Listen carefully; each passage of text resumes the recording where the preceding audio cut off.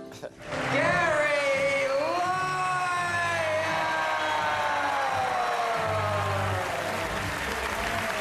That's it.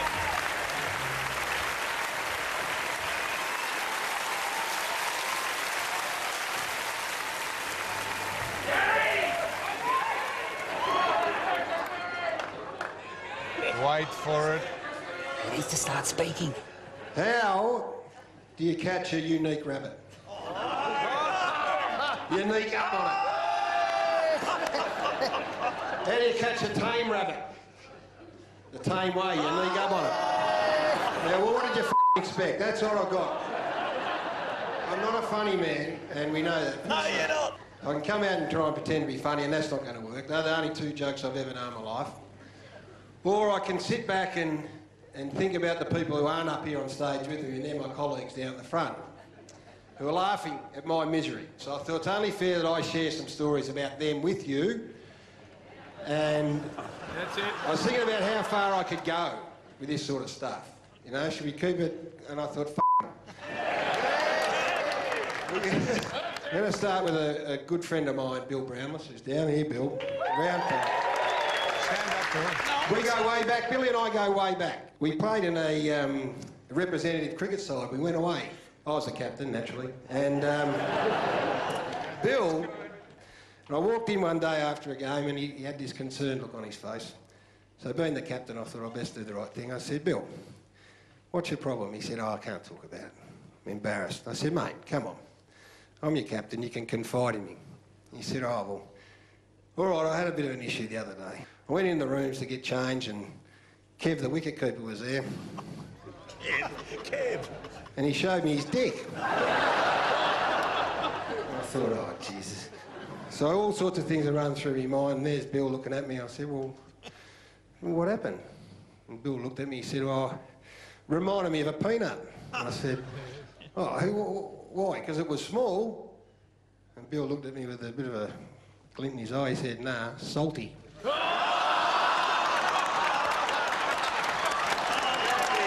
So very good. And then I become a confidant of his, and he would come to me regularly with all sorts of issues.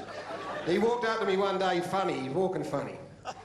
I said, Bill, what's wrong? He said, I don't want to tell you. I said, come on, you can tell me anything. He goes, no, you'll laugh at me, you won't take me, you embarrass me. I said, mate, what's wrong? He said, all right.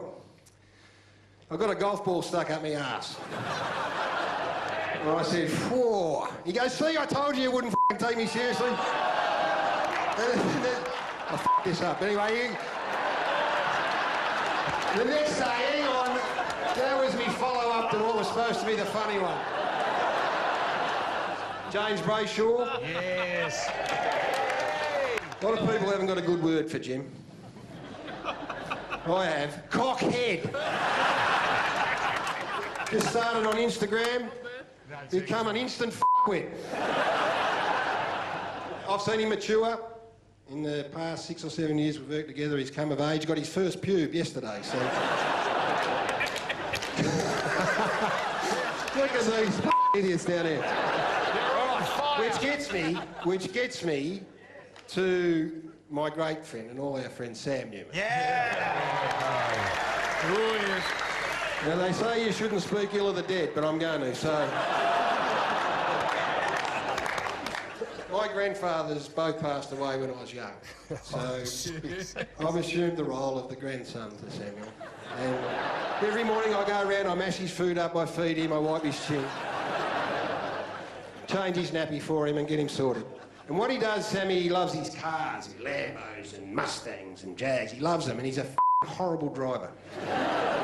He's belligerent, never wrong, thinks he's a great driver. So anyway, I ring him every morning. Every single morning I ring him to see if he's still alive. And I ring him up. I ring him this day, I said, Sammy, what are you doing? He said, oh, just driving down the Monash freeway. I said, oh, be careful. I just heard on the radio there's some f***wit going down the wrong way on the Monash freeway. And he said, one, there's 100 of the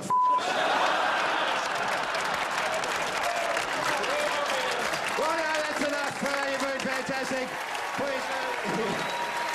Please welcome Dave Hughes. Garry Lyon! Give it up for Garry Lyon! Garry Lyon! more time for the big band.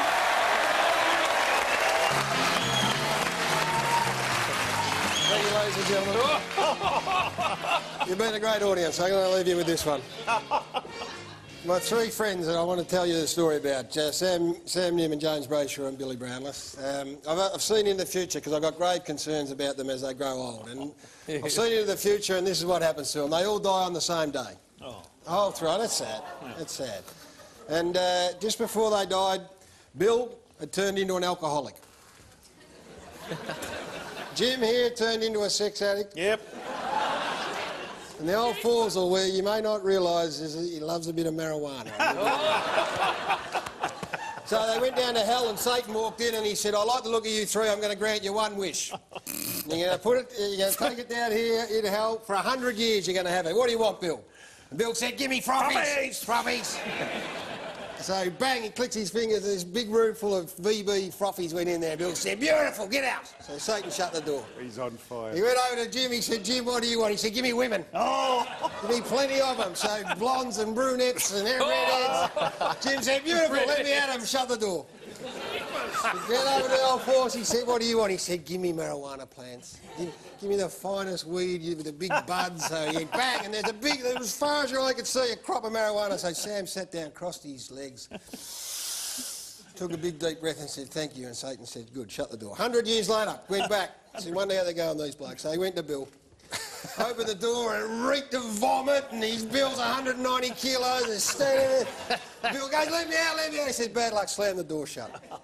Went over to Jim Boy. He said, let's see how Jim's going. Opens the door and there's kids running everywhere.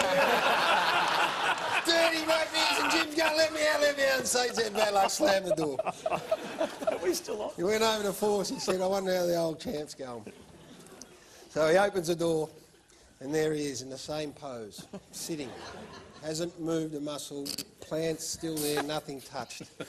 Satan said, this is strange. So he went over to the old champ, he leant down. Sam looked up with his speedy eyes and a tear trickled down and he said to Satan, haven't got a light, have you? Oh!